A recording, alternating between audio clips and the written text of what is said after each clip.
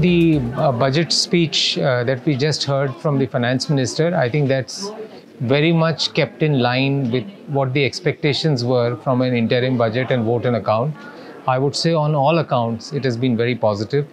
The fact that we have improved on the fiscal deficit number from 5.9% to 5.8%, the projected increase, projected improvement in fiscal deficit to 5.1%, the overall borrowings, reduction in the overall borrowings, some of the schemes, especially the innovation scheme, where they've allocated 1 lakh crore, the dispute resolution for the smaller taxpayers, very old cases, almost 1 crore taxpayers benefiting from that.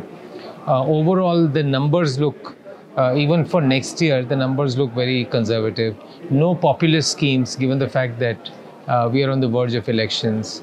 And the fiscal math of the last 12 months, 24 months, 36 months has really held up very well.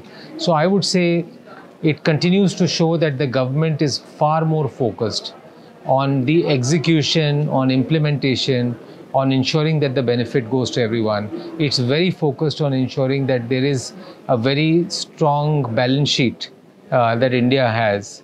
And also it's very focused in some of the newer areas around innovation and around green transition of the Indian economy. So I would say overall it's been a very, very positive budget.